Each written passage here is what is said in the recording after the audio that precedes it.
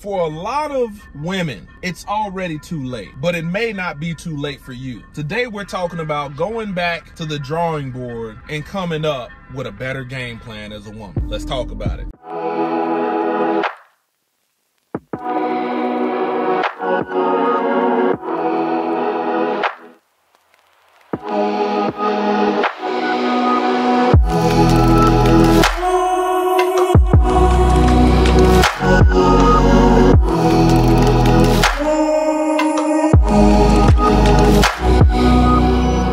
All praise to the Most High Yah Shalom. Thank you for tuning into another Righteous Spiritful episode. Today I'm back at it in them trenches, handling that kingdom business. Man, when it comes to single motherhood and dating, you know, this is a very triggering topic for women that are single mothers. And today, man, I just want to, you know, give women a different way to look at it. That way you can set yourself up for the best possible chances at marriage, okay? On social media, man, we're seeing all kind of extreme cases that are real cases of single motherhood where, you know, some of these women have, you know, 4, 5, 6, 7 kids, you know, all by different men. And those are those cases that I say, you know, it's probably too late for some of these women due to how many kids you have, due to your age.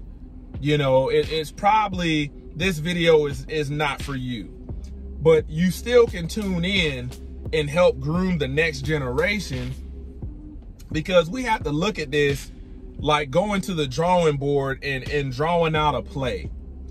You know, for a woman that, you know, says, okay, I'm gonna do this traditional casual dating thing, this hookup culture, and a baby comes out of it, I want you to think about this. You're a ball handler, okay? And you're right-handed, you're going to the right side of the court. Immediately, you are met with a trap. And that's play number one. Play number one doesn't result in a three-pointer, it doesn't result in a layup, i.e. marriage. And it results in a turnover and you got a baby, okay? You got a baby out of it. Now you're a single mom. Some women will keep running that same play over and over again. And every time it produces a turnover, i.e. a baby. It never results to a marriage, okay? So as a woman, this is where logically, you know, this is where I say if you're willing to exercise logic, you know, you would realize, why would I continue to run that same play? Why would I continue to run that if it's gonna has a high probability? If they know it worked the first time, if I know this plan or this play failed the first time, why would I consistently run it over again? Okay, here's a different one. So say for instance, you got 1 or 2 by the same man. Man, you need to create and draw a new play, and your play needs to be righteous. Your play needs to be righteous. And let me tell you something. I'm talking about drawing a play that's gonna help make you successful as a woman, not the whole womanhood, no. Because all women, they have to exercise logic and draw their own plays. And I'm just giving you one play that is guaranteed to save you, to help you, put you in a better situation as a woman or as a single mom with you know, maybe 1 or 2 children, okay? So the play is, all right, we're playing. We're out here dating. You're gonna go to the left side of the court. The left side of the court is no sex. We ain't having no sex, okay? No sex until marriage. It's not no sex until the idea of marriage. No, it's no sex until marriage. You know, we consummate the marriage with having sex. That's a guaranteed play to stop you from having turnover after turnover, having all of these problems, man. Because it's when I see some of these videos of these single mothers get triggered, a lot of them, man, they just chose to run the same play over and over again, and it just consistently failed. You know, the story is, well, I thought, you know, this time would be better, and I just thought he was gonna marry me, and the thing is, you gave your body away well before, you know, the marriage was secured. And I would tell women, secure the marriage first, then give your body up. You can avoid a high body count. You can avoid having all these kids out of wedlock. When as a woman will you go back to the drawing board? And here's another one. When you think about women that have this generationally, where, you know, their mother was a single mom, grandmother was a single mom, aunties are a single mom. Look at the play that the women around you have consistently run, and what was the outcome? Marriage is the championship right there. Marriage is like the Final Four. That's it right there. The women around you chose to run the same play, and it failed. And it failed multiple generations. When as a woman, logically, will you say, you know what? Man, I got to go left because I'm right-handed. They don't think I can go left. And the women in your family, let me tell you something, they're going to be shocked at the way you're moving. And they might even hate on you, because all of their efforts might be to get you to run that same failing play, so you can end up in the same boat like them, possibly miserable. So don't expect nobody to embrace you because you're running a different play. I would expect you be surprised. Don't be surprised if they not talking behind your back. Who she thinks she is? She thinks she better. But you are running a play not to make anybody else successful. You're running a play to make yourself successful first, and then them kids is gonna benefit off of that. Man, all of this casual sex, this fornication, this sexual immorality has failed women. You cannot run that same play and think the Most High Yah is gonna allow you to prosper, where you have ran a plan or a play that didn't lead to prosperity. You know what I'm saying? This is why you got all that hope running that same failing play instead of faith. See, when you got faith in something that's guaranteed to work, man, you don't have no need to worry. So when these men come along, you have to be able to weed out the wheat from the tares.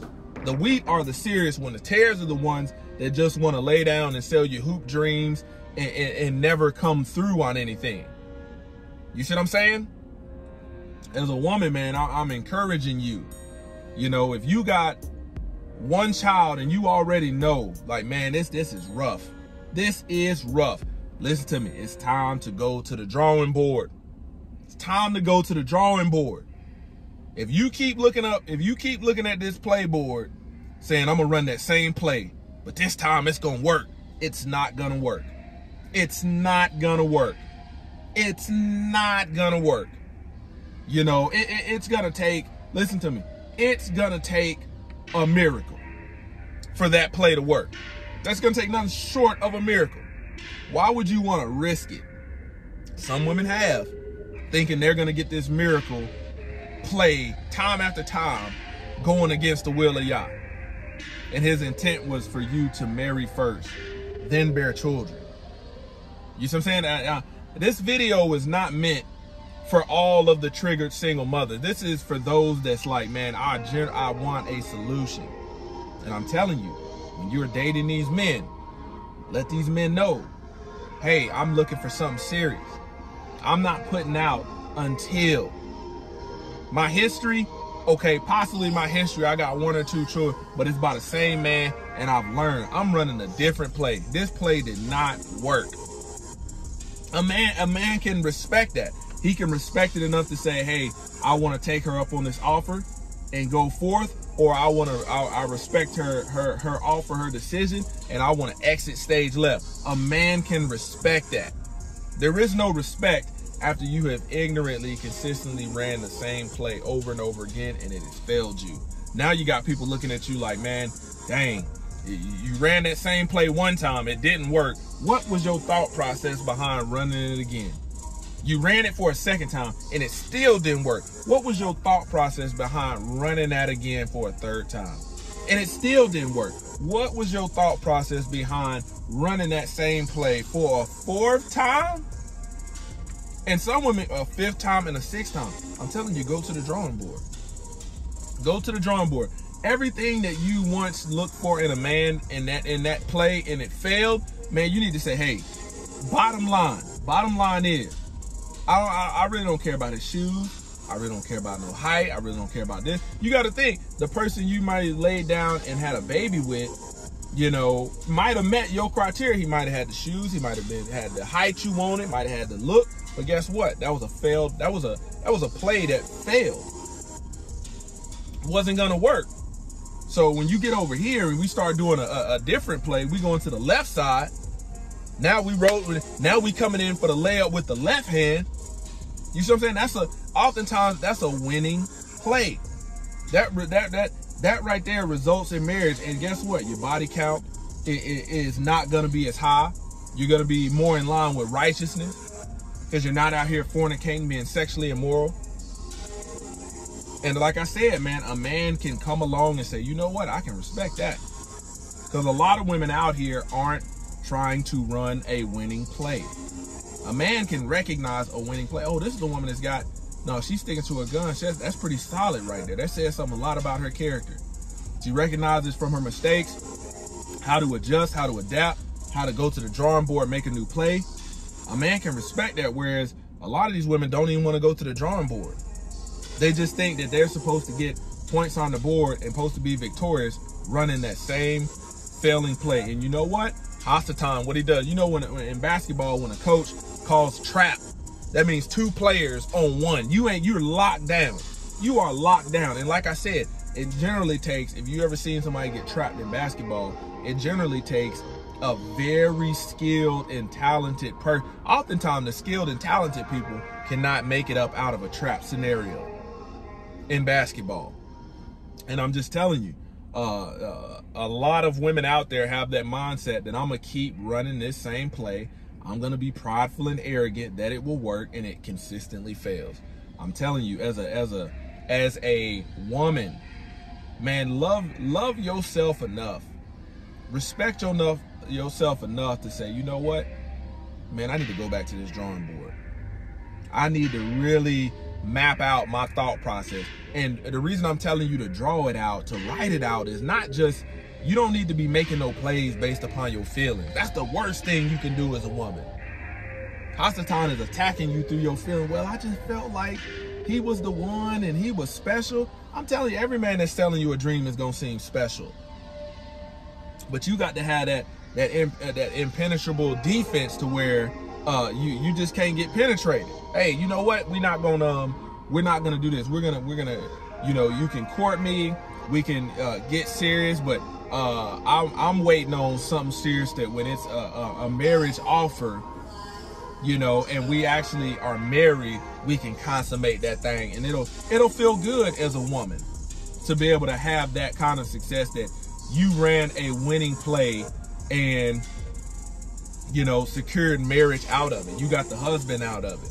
And, you know, I wish women that run that winning play the best, but not in this daytime and hour. Not a lot of women are willing to go back to that drawing board. We don't hear that when we look at some of these conversations that's being had. We just see a lot of triggered women trying to shape a new norm, and pretty much the standard is, well, I can go out here and have all these kids by these different men, and then one day my knight in shining armor is just supposed to come save me from all of this this drama and baggage I have in my life. Why put yourself through that as a woman when we know women know how to friend zone men? We know this. Women control access to sex. Men control access to relationship. So at the end of the day, by running that winning play, the play is, hey, I control the access to sex and I know you want it, but you control access to marriage and I want it. And you cannot fall for the sleight of hand. Don't try to run that play straight up the middle. Go straight for the goal. Well, if you say you're going to give me marriage in 6 months, then I'm going to give you sex now. No, when you give me marriage in 6 months, that's when I give you sex in 6 months. You see what I'm saying? A lot of women will try to, instead of go run the play that they know is gonna work, they'll try to go straight up the middle. And they get the sleight of hand. You get met with some adjusting defense right in there. And I'm telling you, don't do that for yourself. Women control access to sex. Y'all know how to lock it down when you don't want to give a man sex. Y'all even know how to do it in marriage. You even know how to do it in relationships, to lock it down. You know what I'm saying? Lock it down for righteousness' sake, though. You know? So in today's video, man, we're talking about, you know, the state of modern women and single motherhood, what they can do, and the importance of, there's no, man, you can have somebody that's a felon, a criminal, and in order to make it successfully, man, they have to go back to the drawing board. Look at the way they did things. Man, the way I was doing things did not work. This is not a winning way. So they go back to the drawing board and turn their life around. Nobody's saying that, you know, the state that you're in is the complete existence of your life. No, what are you going to do? What kind of play are you going to draw to turn that thing around? And I said it in the beginning, for some women, you know, it is simply, you know, a high probability, probably about 98–99% too late, that you're going to be able to turn it around, because you went so long and had so many plays that just failed, to where that's just a lot for anybody to come along. Your expectations are going to have to be very low in order for you to have any kind of chance of turning that around. But for a lot of women, it's not too late. It's not too late. You got one child, man, it ain't too late to hit that drawing board. Maybe two, it ain't too late. When you start getting to 3, 4, 5, 6, and then you got multiple, ooh, man, I'm telling you. You know what I'm saying? And here's another one. If you chose a no good man the first go, you need to choose the complete opposite. You know, if you chose a thug or a man that's no good, I'm telling you, that's already a strike against you. So you cannot go for the same thing over and over again. Choose something to the other side and make it known. Man, at one point, I was interested in no good men that didn't have my best interest at heart. And I didn't have my best interest at heart. But now I'm going for something that's more secure, more safe. You know, something that's not gonna lead to all of this stress and all of this, you know what I'm saying? And once you do that, man, I'm telling you, a lot of these women gotta still have potential out here, but following the advice of triggered single mothers is not gonna get you anywhere. Where did they get them? They just out here still being triggered. Nobody's coming to save them. You gotta go to the drawing board to make a play to get yourself up out of this situation. Closer to Y'all Ministries, kicking it gun barrel straight. Wow.